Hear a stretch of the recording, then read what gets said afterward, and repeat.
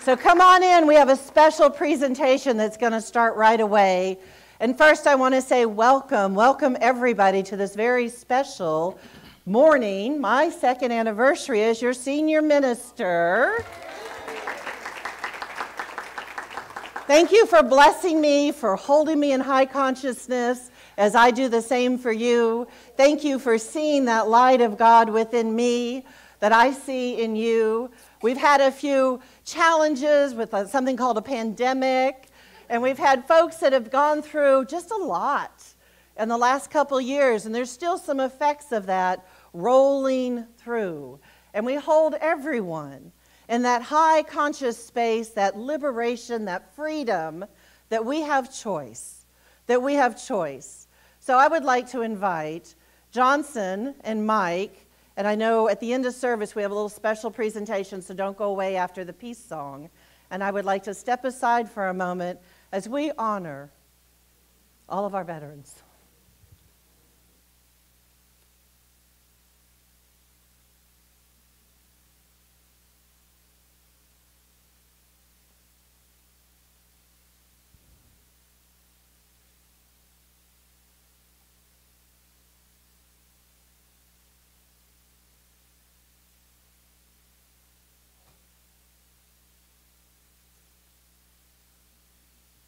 Please join me in the Pledge of Allegiance. I pledge allegiance to the flag of the United States of America and to the republic for which it stands, one nation, under God, indivisible, with liberty and justice for all. Thank you.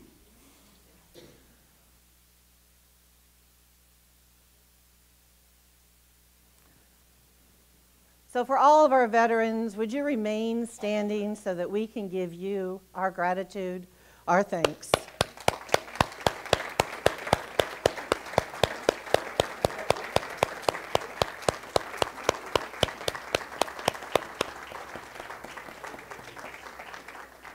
I am going to open in prayer, and then we are going to sing the national anthem with joy. So if you will take this moment and find that sacred space within you, that place that we honor those who have served us on the highest level. For they heard that call and they said, "Yes, Lord, I am there. I am willing to sacrifice whatever it takes for the betterment of my humanity family."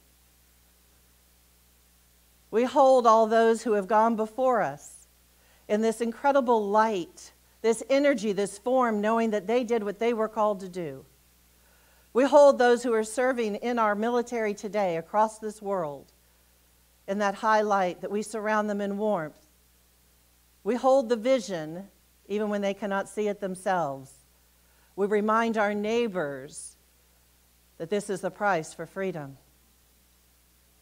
We hold in high consciousness a day and a time when there will be no war, that we stand for peace. We stand for peace in our hearts and our minds in our country and for the world. We're deeply grateful for each person who stands up in their truth, who resides in that space of a sacred being, knowing what they do is for the betterment of all. And for this, we are truly grateful. We are truly grateful. And we say amen. Joy.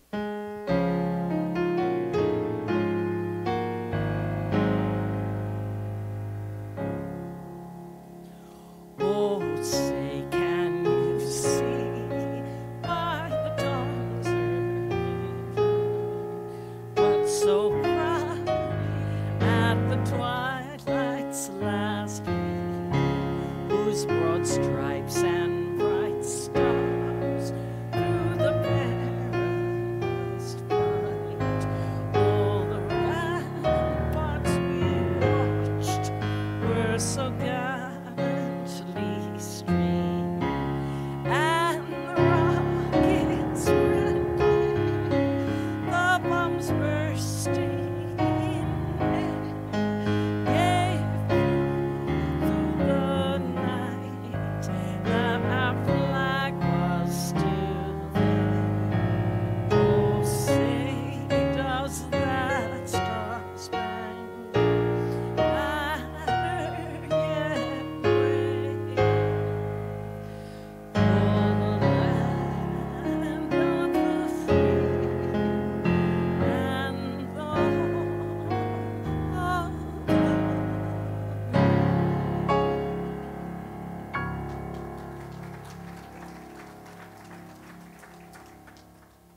morning, Unity Palm Harbor.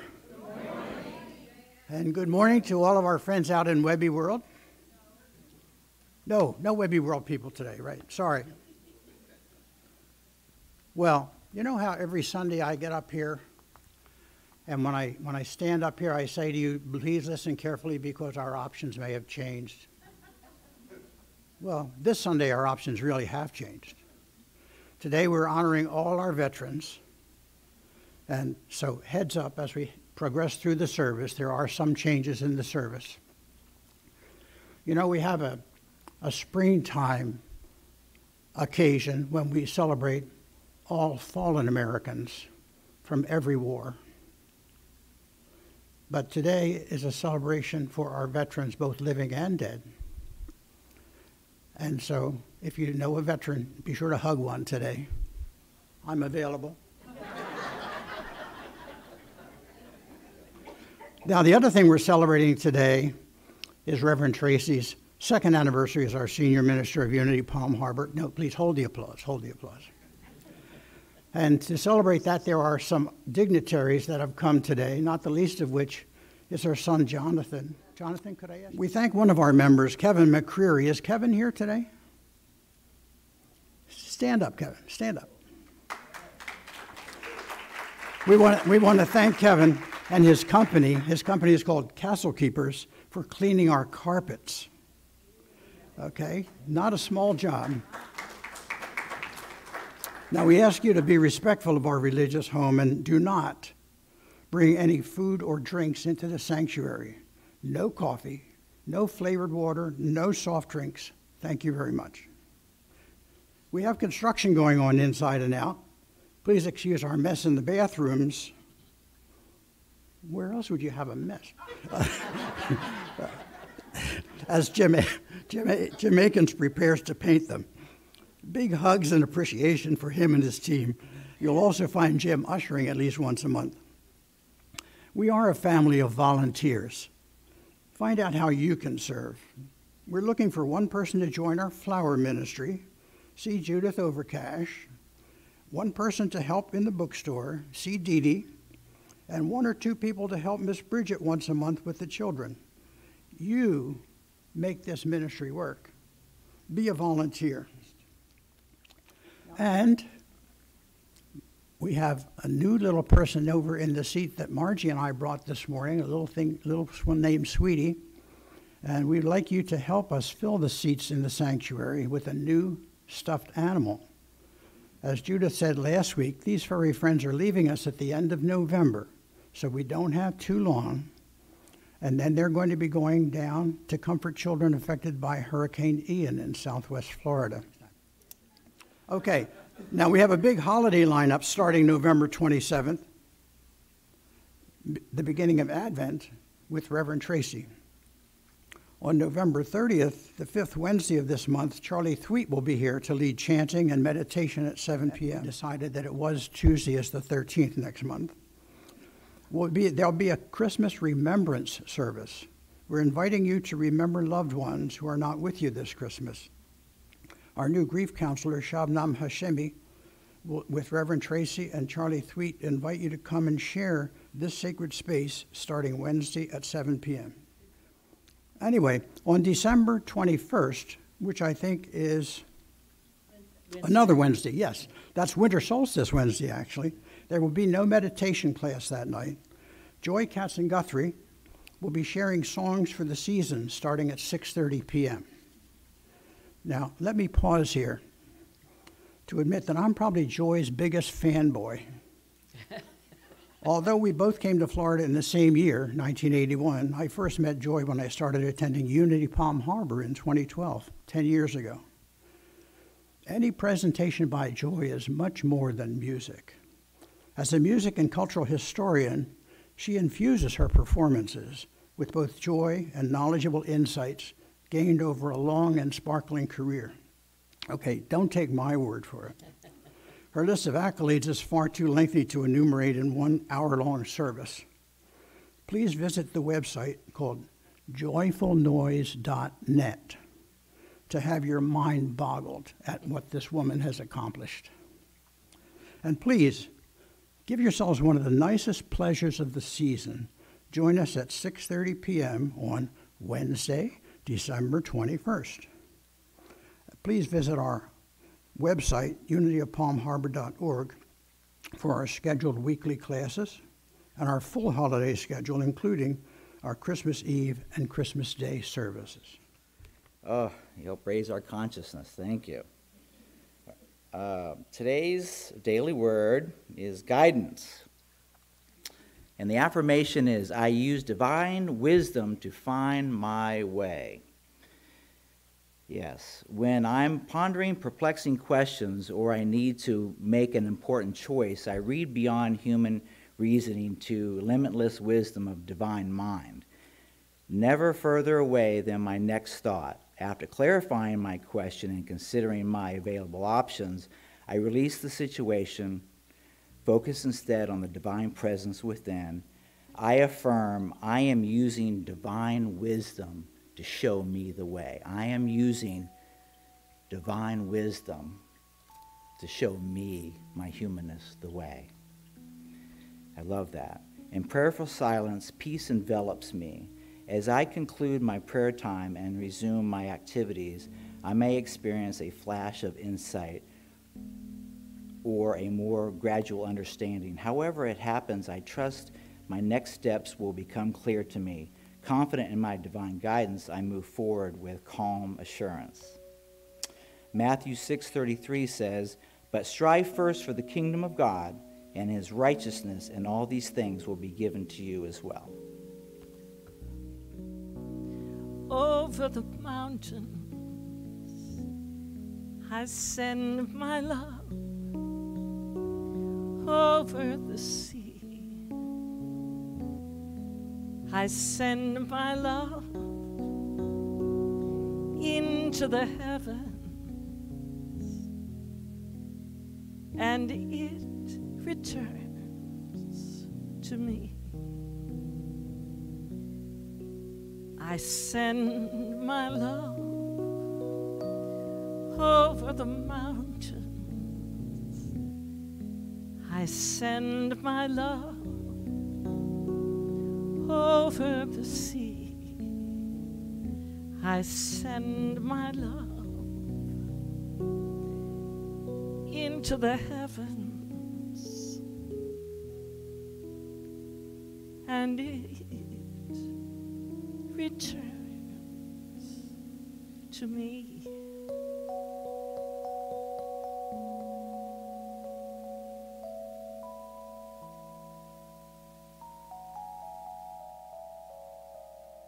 I know we're in this beautiful, quiet space, but I'm going to share a gem with you. In 2017, I got my call to ministry. And this beautiful lady behind me had written this incredible book, and she was sharing it with our congregation. And I looked back at the signature that she put for me, and it said, "Let's pray, Dr. Yuji." And I saw a woman of substance and strength who walked the walk and spoke the word, and she did it with such great spirit that I went to her and I said, "Would you be my mentor as I go through ministerial school?" So I want to share a few words before I tell you who she is, besides an incredible friend and angel to me. And she has these books out in the foyer, and I know each and every one of you is going to want one. And she opens it with this: "If there is anything I have fully learned and removed all doubt about, it is the power of prayer. It has been said that a great prayer is silence. It is that state of being where you remove all distractions and release yourself from worldly cares for a time. This is true, but we should also keep in mind that there are many ways to pray and many prayers to pray. The wonderful thing about prayer is that it is powerful and allows you to place your power in God, our source, thus removing the power from the concerning situation, problem, person, or thing that seems to be more powerful, that seems to be more powerful. You have the ability every day of your life. Our best example of the power of prayer comes from the practice of Jesus the Christ. As Spirit, using a manifested body, Jesus prayed to God daily.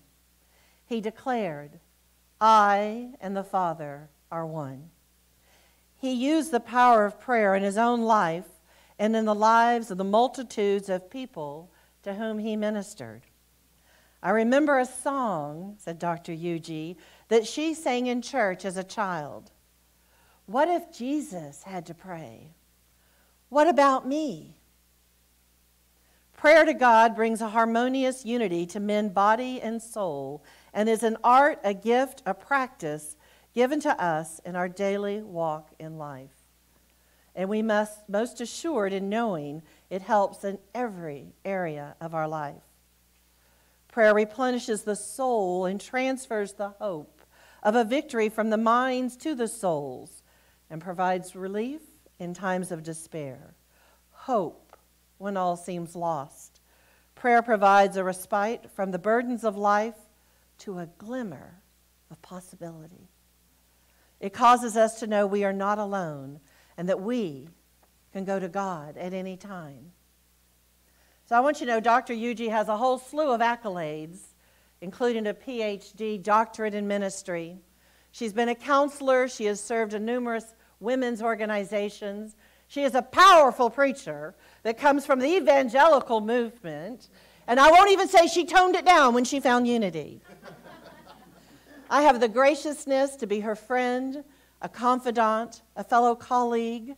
At one point, I was talking down in southeast Atlanta in this little tiny church. Maybe 12 people would come every Sunday. They said they were small, but they were mighty. And there was a particular Sunday when I lost my voice. My kids were probably grateful. And I called Dr. Yuji. I said, "You got to go with me." She goes, "I've been waiting for the call." We get in this beautiful, powerful little church, and I can't even scratch out an introduction. And she bellows through the rafters, and then she broke out in gospel. I'm like, I can't compete with that. She said, "Honey, we're not in competition. We're both here to serve God." So I want to say with the deepest heartfelt thanks that she came today, this week actually, playing in Tampa with her beautiful husband, Paul, to serve here, to minister here, for you to have a taste of that delicious spirit that has been a part of my life before 2017, but as a mentor, as a guide, as a prayer partner since then. And she's going to take us into a meditation, then we'll have song, and then she's up here to give you the message. Please welcome my friend, my angel, my mentor, Dr. Reverend Yuji Kirkpatrick.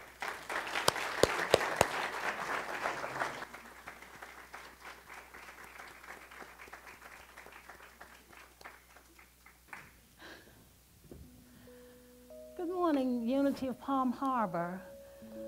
Good morning. Good morning. What a blessing, a privilege to be here today, to be in your midst. And by the invitation of my dear friend, Reverend Tracey Quillen. Let's close our eyes for a moment.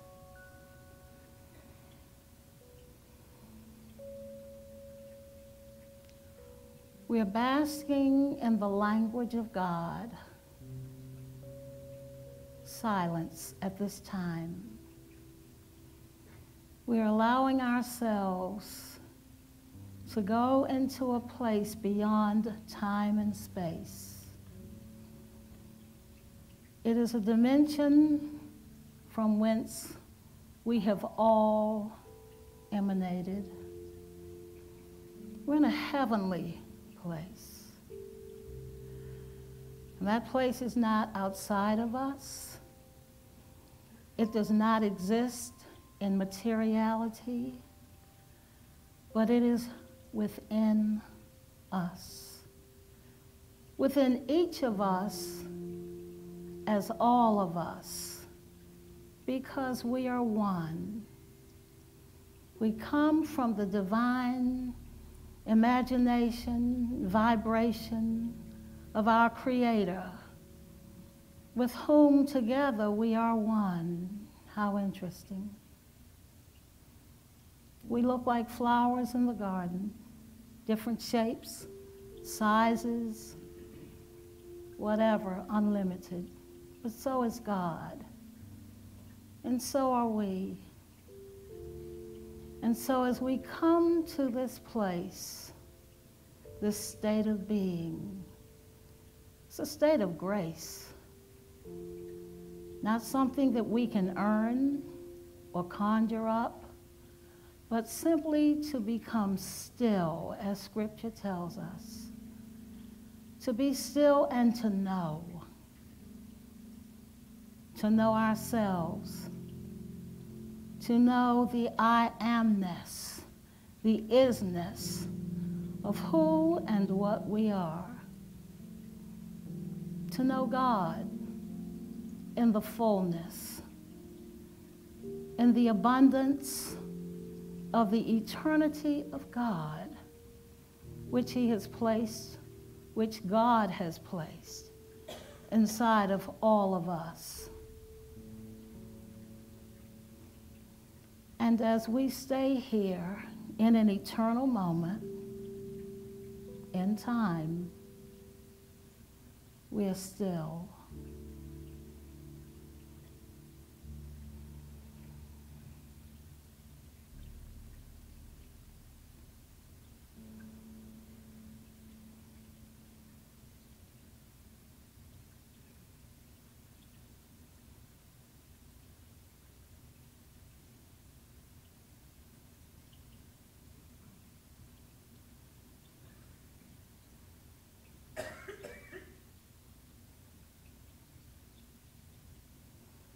As the water ripples in our hearing, we bring ourselves back into the physical realm,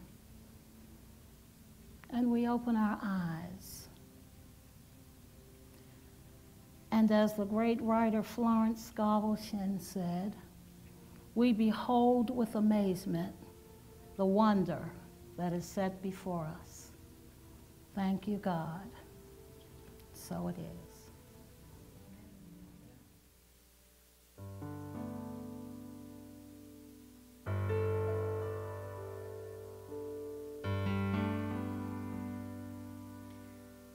Look into a child's eyes.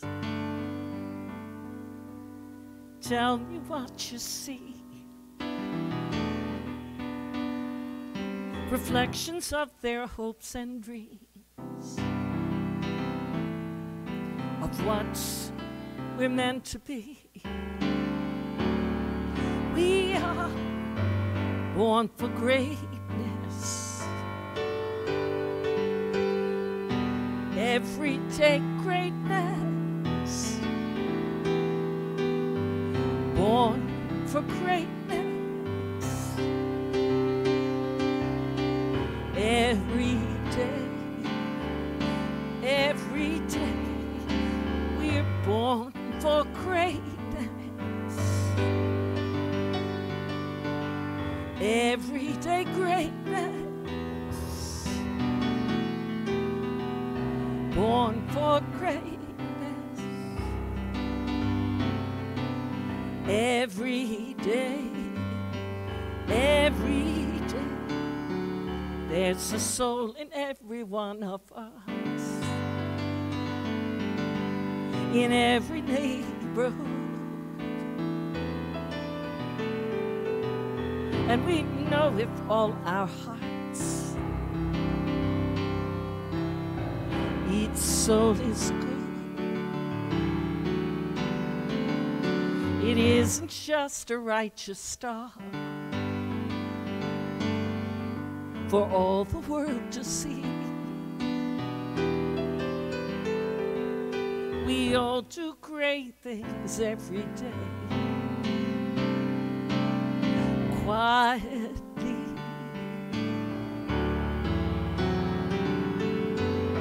Born for greatness, born for greatness,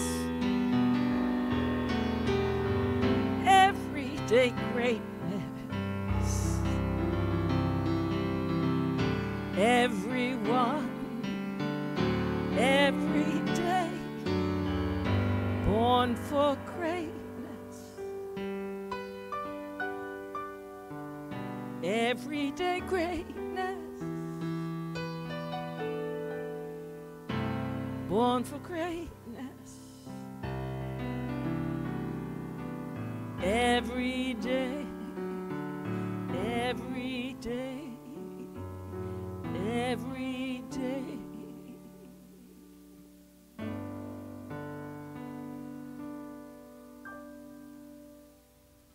All right, it's good to be here.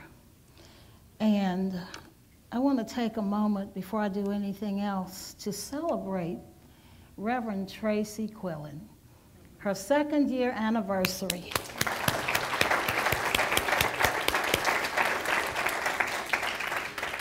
And I'm going to ask you to stand to honor her. And Jonathan is here with her, her son. And as you stand, I want you to say Jessica. Please stand, the two of you, and face your congregation. Congregation, if you'd like, you can stand. This is your senior minister, as you know, Reverend Tracey, and her family, her biological family, her son Jonathan and Jessica. Let's give them a round of applause. Yes, yes. And you may be seated now. Tracey is a good friend, and you know, the tradition that I'm from, you know the titles, we're not going to use those today, Tracey and UG. She stood out in my life. I was doing a book signing and ministering at Unity North, and I remember the enthusiasm of Tracey, who at the time was the board president, I believe, at Unity North at that time. And of course, she stood out for more reasons than one. Can't miss her. And she has the most vibrant, beautiful personality, no holds barred. And I remember that Sunday, there was a certain part that I came to, and I called out Tracey's name and a few other people's names, and Tracey stood up.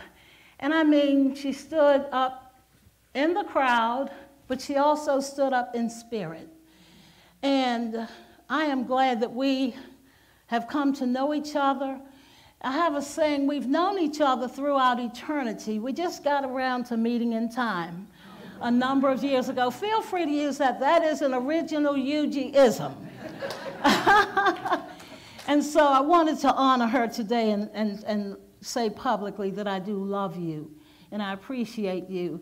And I know that there's a saying that there were some who were called, few were chosen, some were sent, and some went.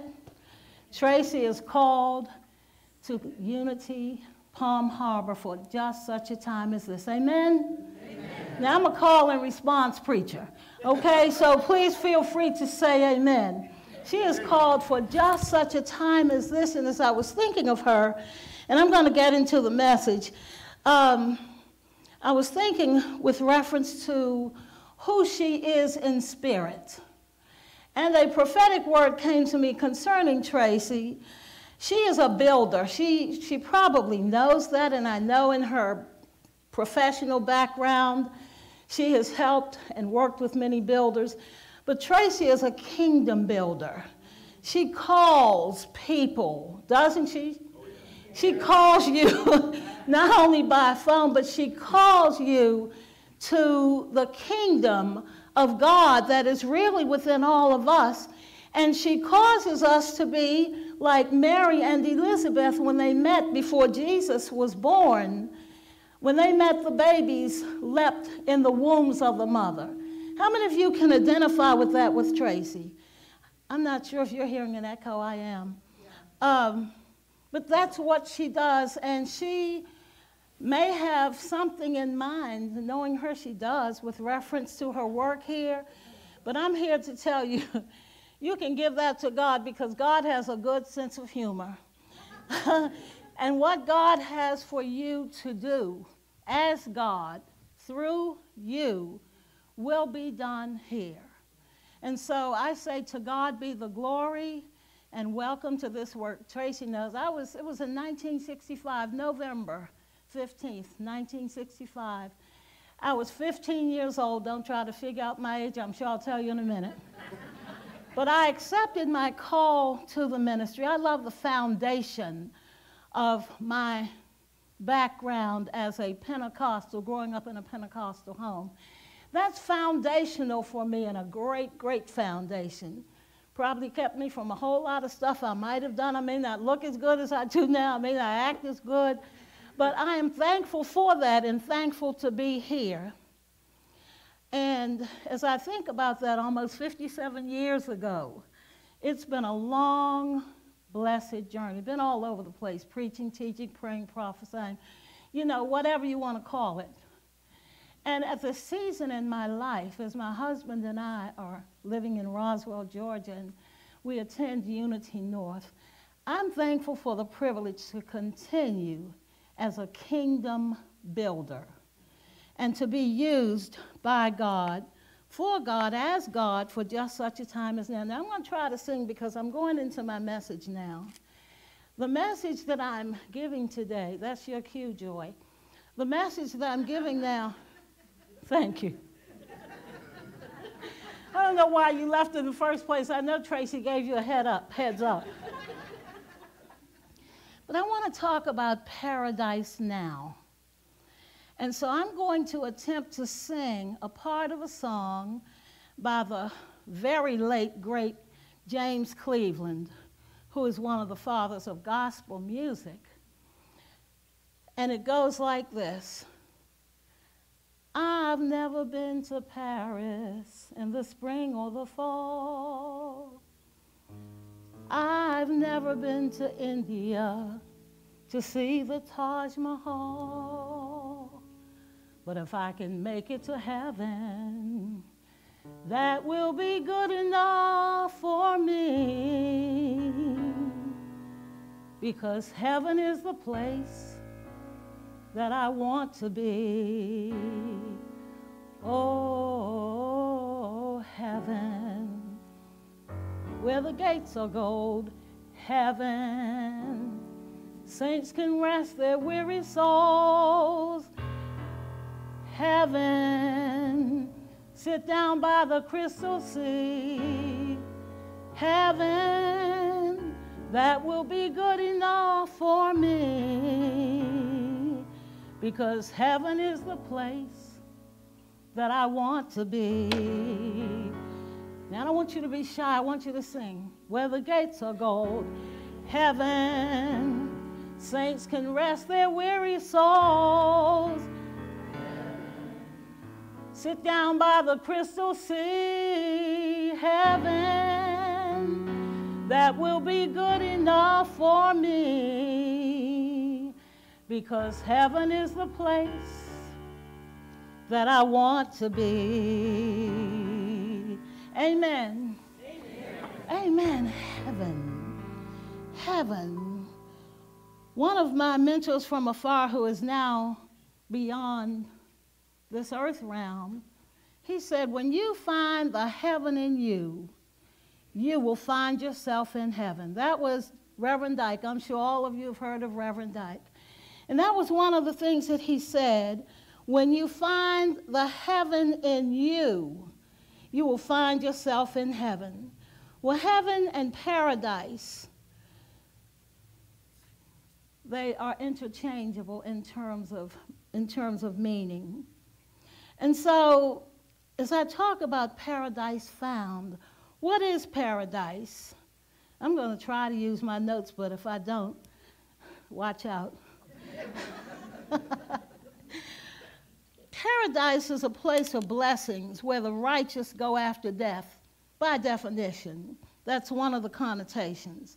And the word paradise is usually synonymous with the word heaven. As Jesus was on the cross, dying, and he stood between two thieves, And he said in Luke 23:43, "Verily I say unto thee, today shalt thou be with me in paradise." Well, you know how we got the idea of paradise. Actually, it came from paradise as the origin or the original place where mankind was planted, if you accept the creation mythology in the book of Genesis. I certainly do. Most religions do. And the problem with that is that there is a belief upon which many religious foundations are found that we fell from grace. And you're all, I'm sure, familiar with the writing of the late 17th century poet John Milton in his work Paradise Lost, that talks about the fall of mankind from grace. And somehow, as a people throughout the earth realm, as we do, it became an accepted trope in terms of a part of our original being. Some accept that, and some do not accept that. However, paradise was a place, is a place that still exists, and in my tradition, had to learn to get ordained. What is heaven and what is hell? Heaven is a place prepared for God and his angels. Hell was a place prepared for the devil and his angels, okay? So getting that out of the way as we kind of go back into the history of how we even felt that we lost paradise. Truly, when we come from paradise, when we come from an eternal dimension before we are in these bodies, and as we enter into them, our caretakers indoctrinate us from the time that we're babies with reference to this world. Now, for people like me, I'm in my seventh, I almost said century, my seventh decade. If I think about that, all of us had a certain indoctrination, didn't we? By our caretakers who loved us and who presented us with what they were presented. Well, that is foundational. But in that presentation, according to some very smart people, Dr. Bruce Lipton, he talks about the fact that we are indoctrinated for the first 5 to 7 years, and he equates it to a computer download in terms of what we get as children, and then as we grow on and on and on and go into our years of puberty or after puberty, when we begin to fall in love, we think, with another person. When we are really, I've learned, we're falling in love with ourselves. We go into a state of bliss. And that state of bliss is where everything is wonderful and great, a pseudo-nirvana, all is well, and, you know, it's all wooey-wooey, as we might say. Anybody remember that besides me?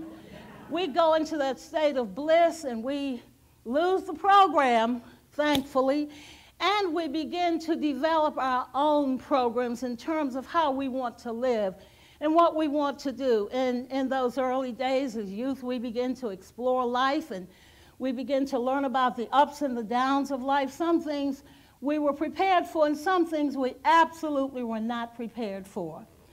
And so we begin to look outside of ourselves, amen, to find things, to find, when I say substances, you can interpret that loosely, however you want to interpret, to find things that we think will make us happy, that will make us feel good, right?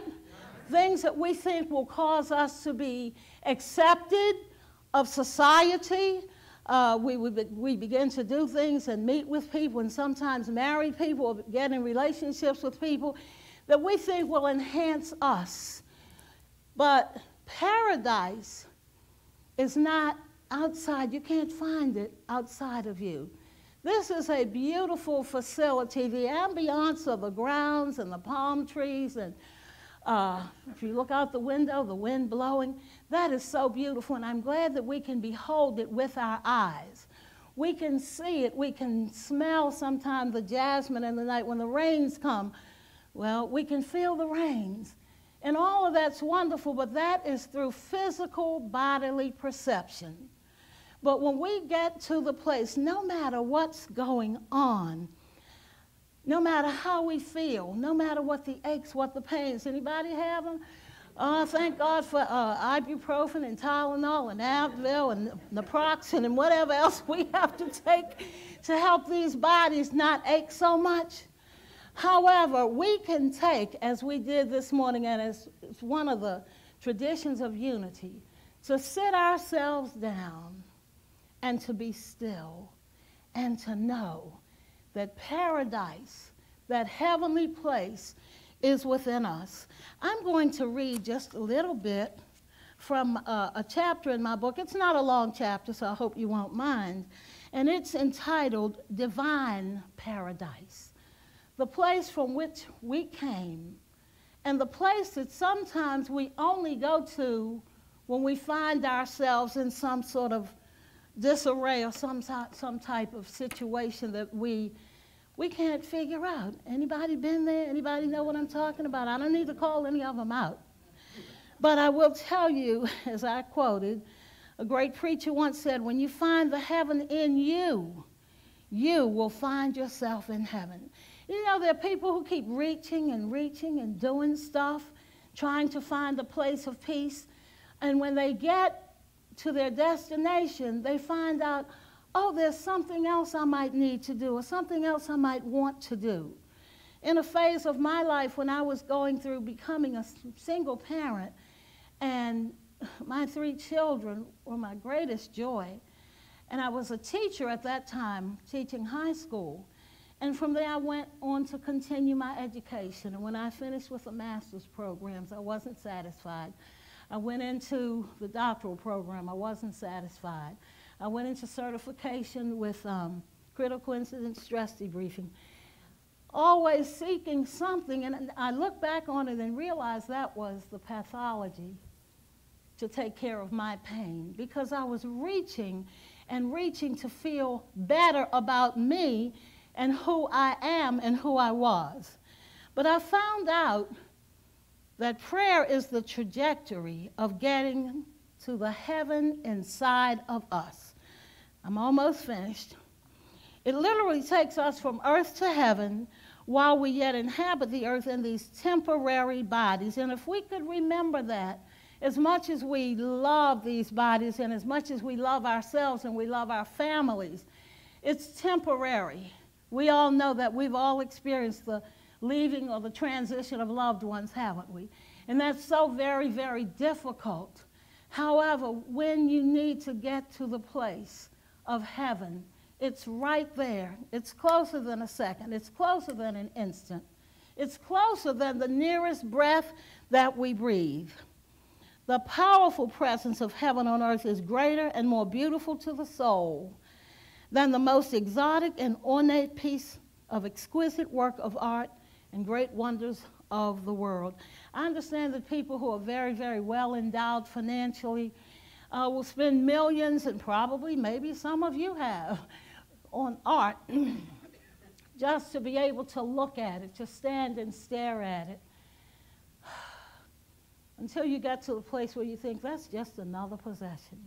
We all love beauty, don't we? We should. We all love beauty. This is a beautiful world that we live in. When we can see the beauty in the world, it emanates as a reflection from the inside of us. This book, incidentally, is entitled Prayer and Meditations, a Passport to Paradise. Everywhere we want to go in the world outside the country, we need a passport, don't we? And so in writing this book, that title came to me, A Passport into Paradise. And you have it. You'll have it even more when you purchase the book. I'm only kidding. But you have a passport into paradise every day of the week. It never needs to be renewed. You can renew the spirit of your mind and become transformed into the paradise that you need to see and that you want to see. It is an internal journey, an internal dimension. We must come to the place where we realize prayer as our divine paradise, where all is neat, perfect, holy, and artfully designed. If I were to ask everybody right now to go to paradise, can't get there by airplane, you can't get there by train, but you can do that right here and right now and right in this moment. And sometimes we call on our ministers, don't we? And we should. When we're in a situation, we call on Reverend Tracey. This is going on. That's what's going on. She's here for that. She's here for you. And I continue to get calls, as I shared with you the other day, from people that I've ministered to for many, many years. But I found out when you really, really, really need to access heaven, no telephone, no long distance. You can go to God, as we used to say, I go to God in every need, never looking back. I will feel his love, and all is well again. Cast all your cares on him, for he cares for you. There is nothing in vain, for God will see you through. And you say anywhere, anytime, anywhere, anywhere, and any day. Call him up, call him up. Deliverance is coming your way. Tell God about it. Tell God about it. Tell God about it. God cares. I and my Father are one. Now, my son was a musician. He told me, Mommy, nobody can follow you on a piano.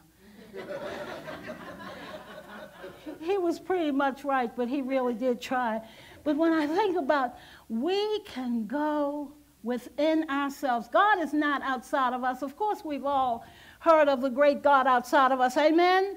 When we were children, but we have come to know that God lives within. And as Scripture tells us, we are God's. And that is not sacrilegious. When you really and truly find, and I'm sure you know this here, I'm sure that you know that God, who lives on the inside of all of us, is always there, always present, whether we sleep or whether we are awake. Somebody was in trouble once, and I hope this comes out right. If not, it's a story. I think it was during the First World War, and people were saying that, you know, so much was going on. There were so many terrible things going on. People were killed, et cetera, et cetera, et cetera. And somebody said, I want to go to sleep, and I'm going to sleep. And they thought of that scripture, God never sleeps and never slumbers. And they said, well, no need for both of us to be awake. I might as well go to sleep. Oh, I'm so glad that came out right. Give yourselves a hand. No need for both of us to sleep, but God is present. God is here. Jonathan, tell God about it. We love to tell I have 3 children. I brought 3 children into the world. And whenever something is going on, and they're wonderful, beautiful children, I am happy with the way they show up in this world. But they will call me, and I will always take them to Scripture, take them to prayer, knowing Romans 8:28, that all things work together, because that's what these are. These are things. Just like inside your watch, the jewels, you know, the old watches that had jewels that we used to wear many, many years ago. Some of us still have them. They know how to work synchronistically. And if you take a look at it, it wouldn't make sense to you or to me unless you're a watchmaker. If you've ever looked at a beautiful rug, on the outside, the pattern, you can understand it's so beautiful. But if you look on the underside of it, you see knots and gnarls, and it looks like it doesn't make any sense. Well, you know what? That's the way life is. Sometimes we have things all planned out the way we think they should go. But something comes up. This comes up. That comes up. Death comes up. Whatever comes up, things that we did not prepare ourselves for physically. However, when we remember that paradise is not lost, paradise is now, paradise is found within us because we are little worlds. One of my classic messages used to be dust and divinity. You can't do much with the dust except move it from one place to the next, but the divinity, the real who we are, the realness of who we are. lives on the inside of us. So paradise is not lost. Amen? Amen. Paradise is when? Now. Paradise is when? Now. Let the church say now. Now. And let the church say amen. Amen. Say amen. Amen. And all is well. Thank you so much, and God bless you.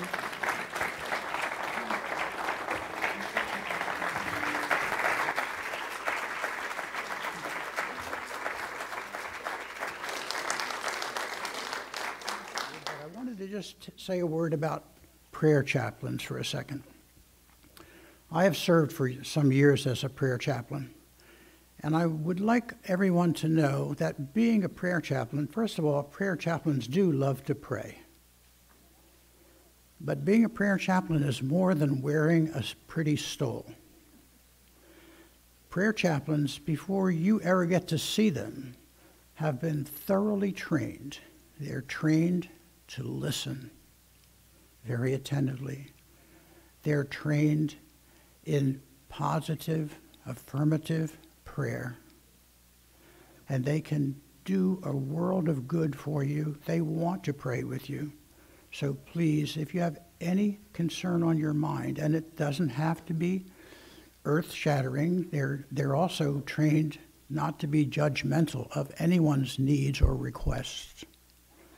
So please visit our prayer chaplains when they're available to you after service. Take their calls when they call you every month for your wellness call. And just celebrate the fact that we have people that have this special training and ability to help you.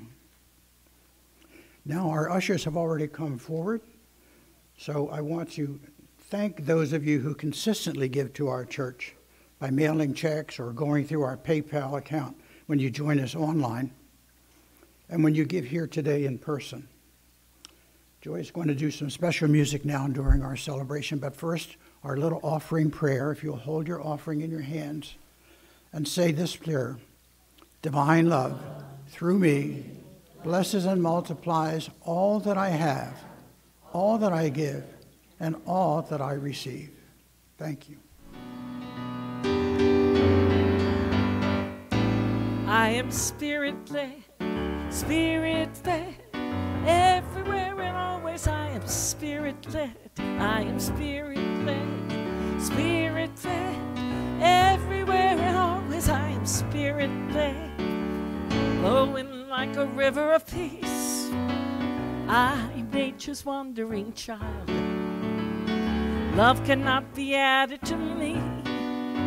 I am made complete in the divine. I am spirit-led, spirit-led, everywhere and always I am spirit-led. I am spirit-led, spirit-led, everywhere and always I am spirit-led. There's magic in every day,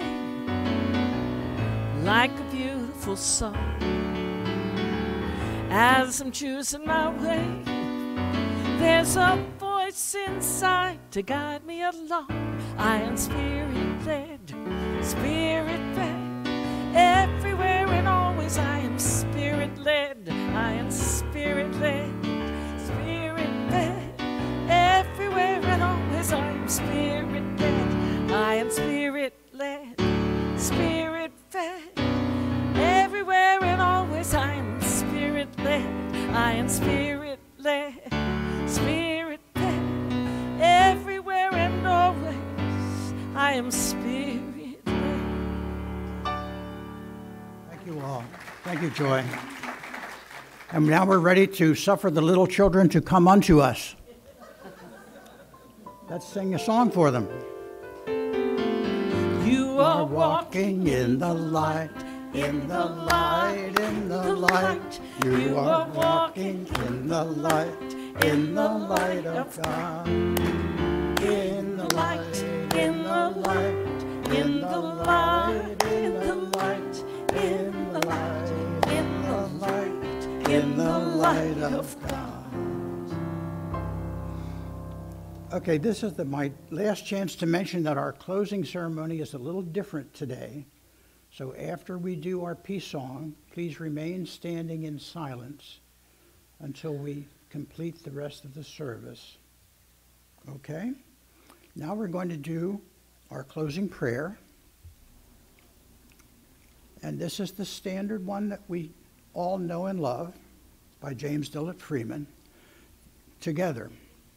The light of God surrounds us. The love of God enfolds us. The power of God protects us. The presence of God watches over us. Where we are, God is. Amen.